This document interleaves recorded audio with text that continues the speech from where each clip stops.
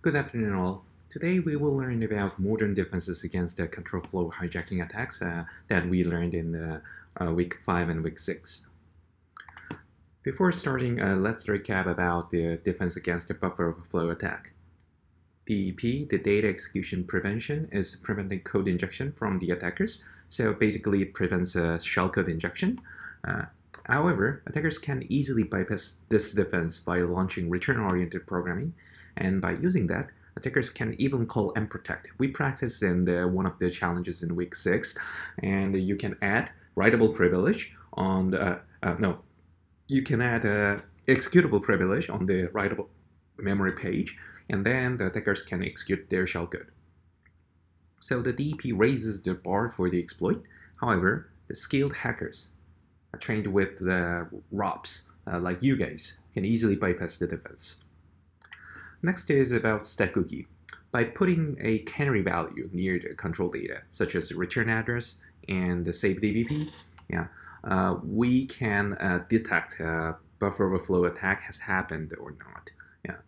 However, this can easily be bypassed by leaking the cookie itself, but we can, if we know the cookie, we can place the cookie right at the position, then like the stack cookie checking will be nullified because the value is correct. And we can also guess the cookie value via side channel attacks. The example was a fork. So we can either use a sequential leak for leaking the cookie value from the stack, or we can apply the side channel attack to the fork to guess the stack canary value byte by byte. Or we can also launching arbitrary write attacks. That means like we can launch buffer overflow or like not touching the canary, but modifying the return address or frame pointer directly. And next is ASRL, the randomizing the addresses. And randomizing the addresses will drop the success rate of the attack drastically. But such defense can't hold if there has been the information leak happened via arbitrary read or sequential read vulnerabilities. So if the attackers know about one of the address from one region, for example, leak the address of the stack or something, then like they can break the ASRL of the entire stack because the relative offset within the region is fixed. So in summary, all three defenses were great when we was born in 2003, 4, 5, but we all know how to defend such naive defenses by launching attacks that we learned in week 5 and week 6. Then the main question is that for those defenses, how can we apply them to our program? So even if like it cannot defeat the advanced attacks, it's better than nothing.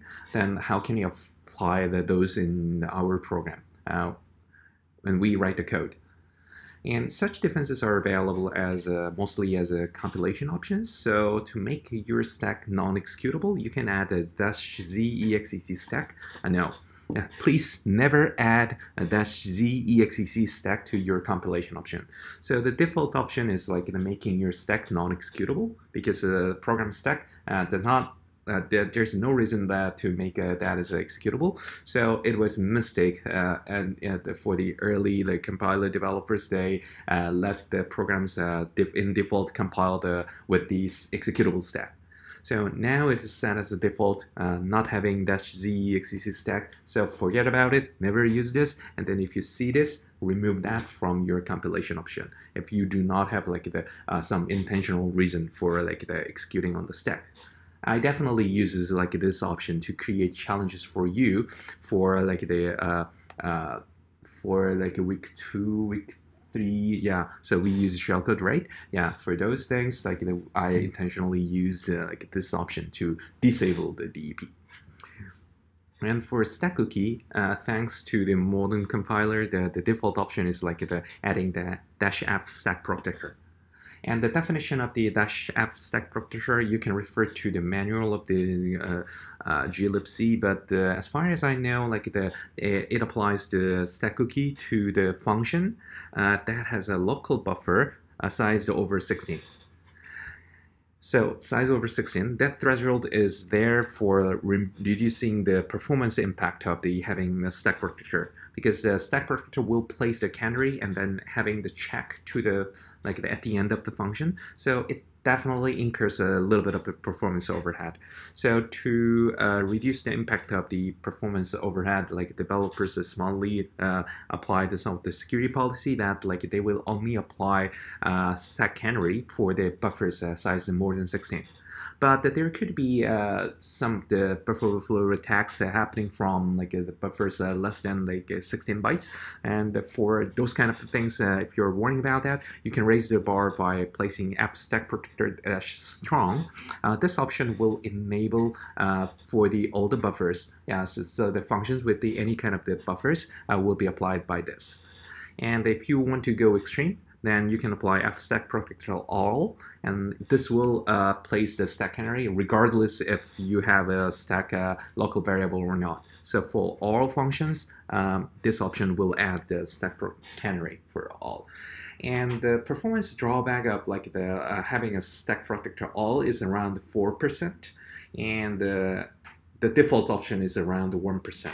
So maybe you would like to gain that 1% performance overhead that you should take for the default option. So if you don't like that, then you can remove that with the no stack protector, but don't do that for the security.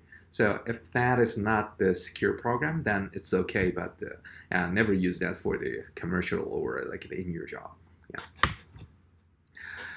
And the next is ASRL, and we know that the ASRL without PIE is completely nothing. So because if that is without PIE, then we can leak from GOT and override GOT. That's it. Yeah. So attack is easy, and the PIE. Yeah, we know that we know that how to break the security of the PIE, but it definitely requires additional steps of leaking the address. One more step at least, yeah, to the attackers. So the good practice is to always enable the full ASRL, which means please add -fpie or and -pie, these two options to your compiler. Then all the binary program you generate will be compiled as a full ASRL. So that if system supports ASRL, then your binary program will be completely randomized, and then attackers will have a little bit more headache than the partial ASRL.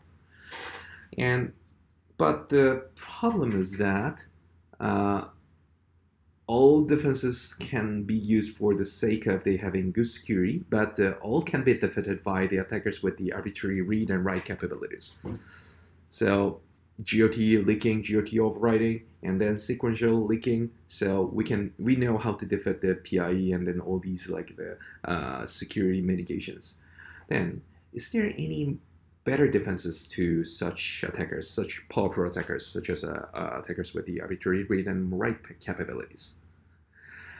Then, because we learned the arbitrary read and write with the example of the format string vulnerabilities, so let's take an example of the format string vulnerabilities for the defending about this kind of the attack. And we can transform a format string vulnerability into either arbitrary read or arbitrary write by using derivatives such as %s and %n respectively. And if we don't use both of them, so to remove the capability of the arbitrary read and arbitrary write, so if you don't use a %s and %s and %n in regular use, then better to remove both of them. Yeah, if we remove both of them, then format string vulnerability cannot perform no arbitrary read, no arbitrary write. But the problem is that we frequently use %s, so we cannot remove %s. But think about %n. Have you ever used %n?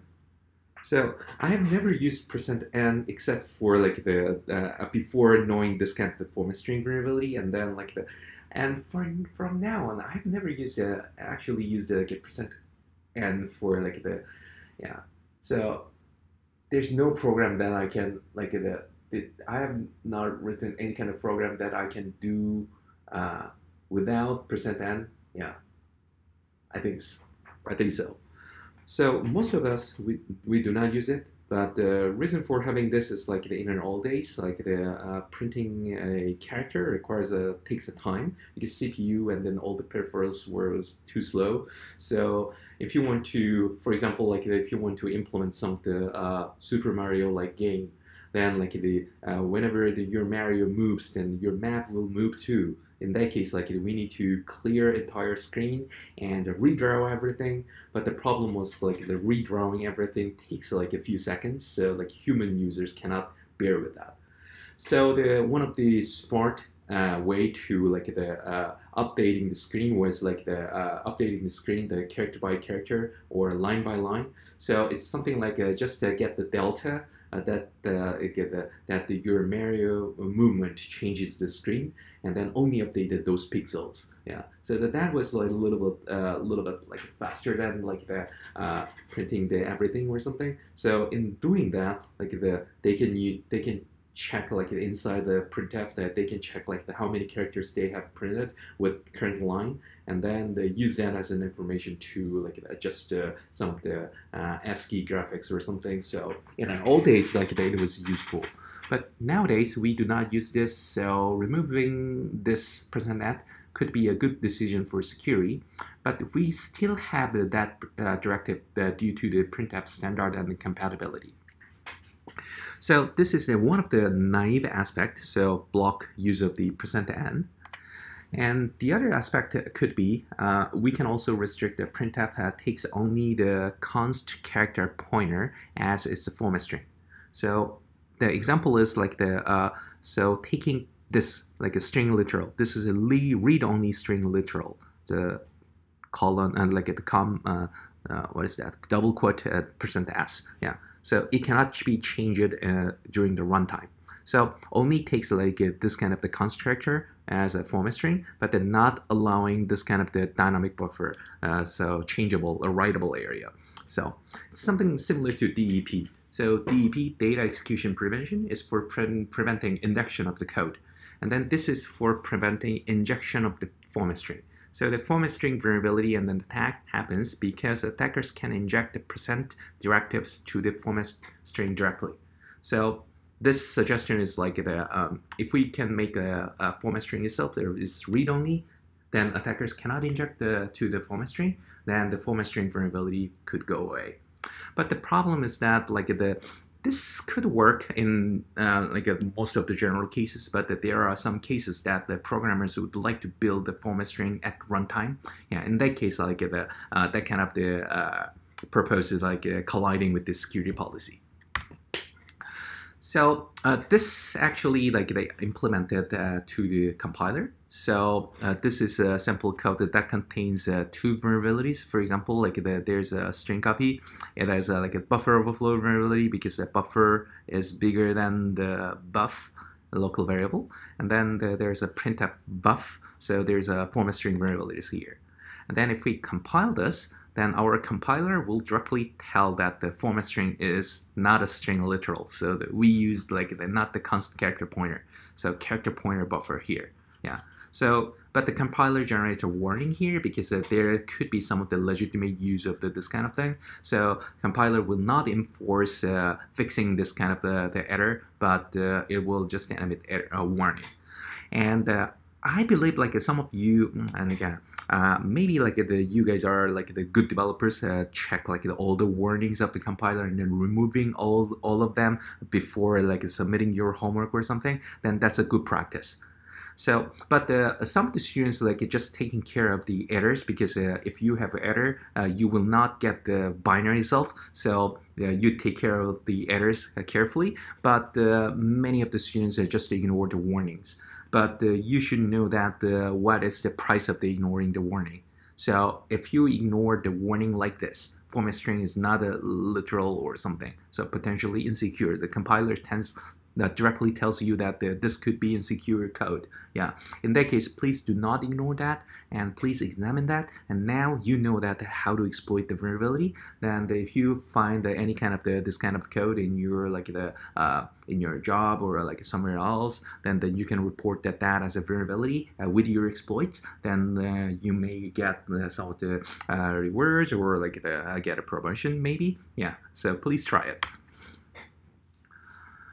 And then another option for like adding the difference to the format string variabilities and the buffer overflow attack is fortify source.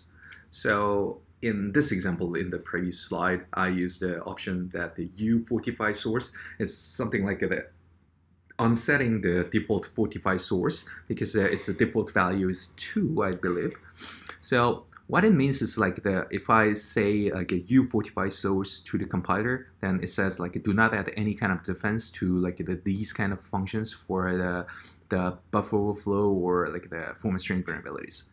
And then if I mention the dfortify source 1, then it will only add a compile time check for like checking the buffer overflow attack. And if I assert dfortify source 2, then it will also add a runtime check checking for the printf. And let's check what happens in the program binary if we use like each of the option. So this is the sample code. It has a buffer overflow variability here, and then format string variability here, and I compiled with the uFortify source, and this is the assembly. It does nothing, just call the function. So this program is variable, and if I run this, so if I supply like a long string to trigger the buffer overflow variability, then the program's just segfault. That means that we can exploit that. And also, if we apply like a %n or like some of the dynamic directives to the printf, then it will just run or crash. Yeah. So there's no defense at all.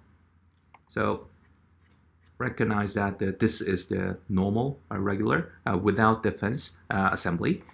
And if we apply dfortify source 1, then the difference is that this part has been changed. So it will use, instead of using string copy at here, it will call, even if we mention it as a string copy, it will automatically call a string copy check.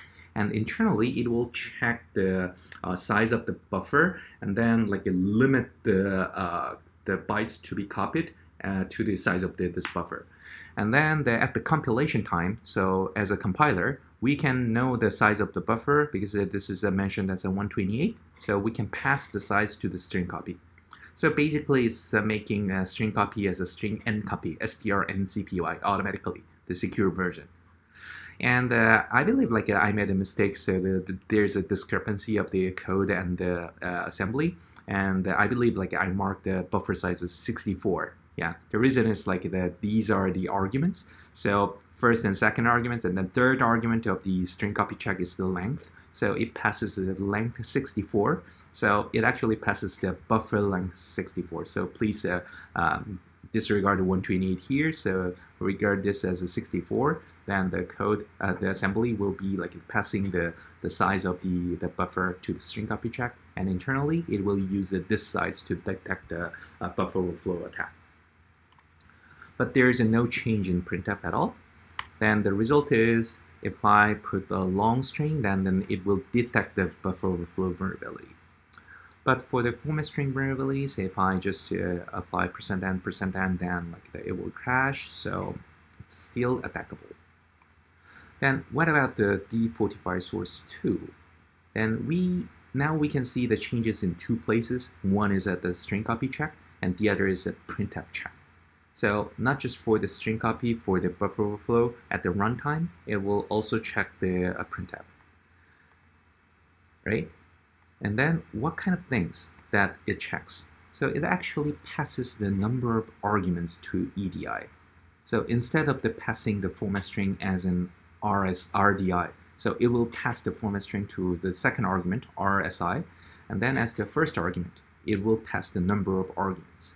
So because we used we applied just one argument to the printf, so that's why it has a 1 to EDI. So if we use more than any of like a % directives, then it will raise it as an error. So for example, if this is 2, then it says it has 2 arguments. Then printf has 2 arguments. Then format string would expect like the 1 directives, because it has 2 arguments. Then if you use like 2 or more % or directives, or if you use a dollar flag to like the refer to the arguments out of this range, yeah, then that will be like blocked. So after applying both the defaultify source 2, so it will apply both the string copy check and then printf check.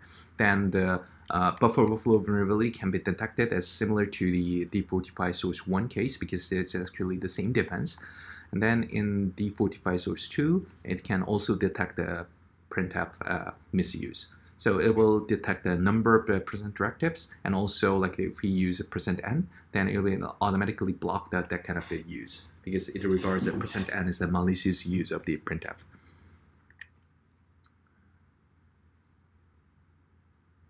Yeah. So by using these options, placing the defaultify source 2, we can prevent the buffer overflow vulnerability and also for the format string vulnerabilities. And then the next is about our defense, about the defense against the GOT entries, which is our favorite attack target for arbitrary read and write attacks. So basically, our attack sequence is leak the libc address from GOT, and then overwrite the GOT to change the function, for example, from printf to system, and then run binsh, right? So for the code execution, the most essential step is overwriting GOT. That allows attackers run system, which is non-existing function in the program at all. So because we just leak the address of the puts or printf and then replace that as a system function. And in such a case, what will happen if we block the write access to the GOT? So to run system, we need to overwrite GOT. So in that case, what will happen if we block the write access to GOT? So it's more like the GOT injection prevention, as we did in like the code for the code injection prevention with the DEP, and then the format string injection prevention with the checking constant character pointer. In the same manner, we can prevent like overwriting GOT. But right now, the GOT entries are writable because we resolve the function addresses at runtime in a lazy manner. That means, suppose we use 100 libc functions in the program. At the start, we do not resolve all such like the 100 function addresses. We only find the DL resolve function and then put that function address to all GOT. Then when we call a function for the first time, then its address will be resolved on demand by calling the DL resolve function. And that's why GOT entries are writable, because we will update that on demand, so it should be writable in the programs at the program's lifecycle. But there is no reason that we can make it read-only. The way is very simple. At the program's start, we can resolve all the function addresses for the libc functions. So for example, if we use 100 libc functions, then resolve all 100 function addresses at the start. This definitely will incur a startup overhead because at the start we need to resolve all the function address, yeah. But it will completely prevent GOT overwriting because after resolving all the addresses and putting them, we can make the region as a read-only. So it will not preventing leaking, but it will prevent overwriting. And think about it: is leaking meaningful if you can overwrite at all? Not at all, right?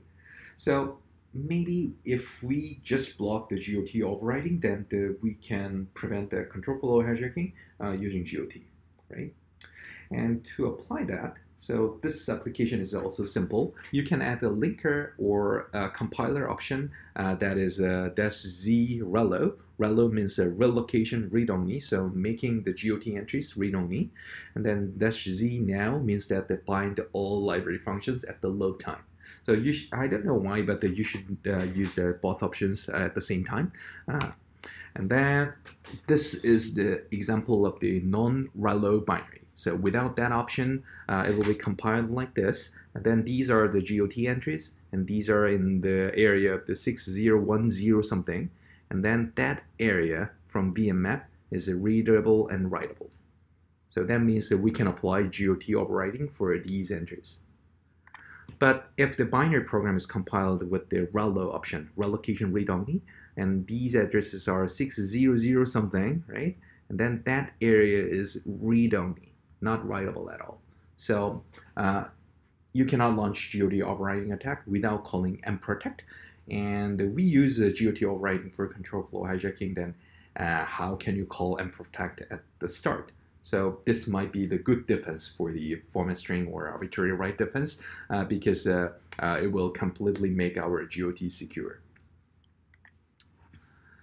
So in summary, a good defense for now could be having no executable stack, DEP, placing stack cookie for all, maybe like they're reducing a little bit of performance, runtime performance, but they will increase the bar for the attackers. And we can apply full ASRL with the PIE option, and we can apply D45 source 2. It will replace all the string copy printf with the check version, and then it will also remove like %n from printf, and we can also apply the relo and znow, to prevent the GOT overriding. So league is still possible, but we can make it read-only. Then after applying all these options, if we check our binary program with the pond checksec, then we will see like all green lights. Full relo, canary found, stack cookie, DEP, and then ASRL is in the system, and then PIE, and it also applies the 45 source, and maybe like the newer version of the pond tool shows that like it's a 45 source or not, but this one is not, but you can see like all the green lights for this. So one of the good practice for your security is that whenever you write a C or C++ program, then please don't forget about like these options to make your program secure. Even if you make a little bit of mistake, then compilation options could kill the attacks. Then some might be disappointed if the attacks that we have learned is not usable due to such defenses that is available from compilers. Because defenders just enable compilation options while you guys are defending with all the GDB segmentation fault assemblies, while you guys are fighting against that, but the defenders can easily defeat such attacks with the compilation options, then you might be disappointed, but please don't feel like that. We still have many avenues of the attack if all defenses are not in place at the same time. So if you miss any of one of the defense, then you could find the hole, and then you can attack that. And even if like the defenders applied all these defenses, no worries. There's another class of the attacks that we can apply, even if like we apply all the defenses. So for example, if there's a executable stack, if there's a hole, then we can just upload our shellcode, but we don't need to actually care for that. So for non-executable stack, we just do rob.